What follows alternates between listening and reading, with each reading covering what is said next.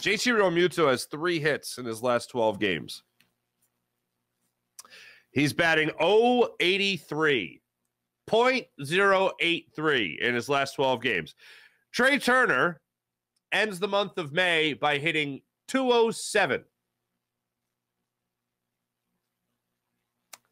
Phillies finished 10-16 in the month of May. I don't see an end in sight simply because it's June. I don't see any reason for optimism. Here's your only reason. Like, if you're really, again, grasping at straws, is that Trey Turner's been a better baseball player than this. Kyle Schwarber has been a better baseball player than this. Aaron Nola, Zach Wheeler, Taijuan Walker, Ranger Suarez.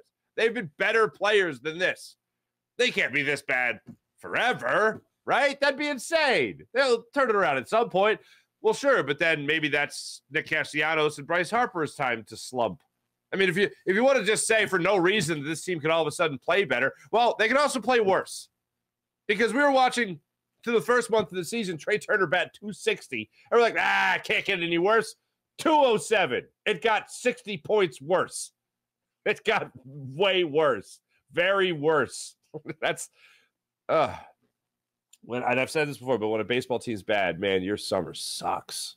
It just drags and drags. And I know we had a little bit of a break there because the Sixers, we were paying attention to the Sixers and the Eagles with the draft, and the Phillies come out, and they're still another slow start. 5 games under 500 in the first 2 months of the season.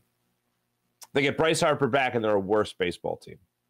They get a more productive player in their lineup, and they're worse. And pitching has been more consistently bad than it's been consistently good.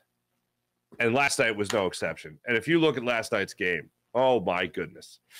Give me a little bit of hope that the optimism you have for June is warranted. The Phillies unable to do that.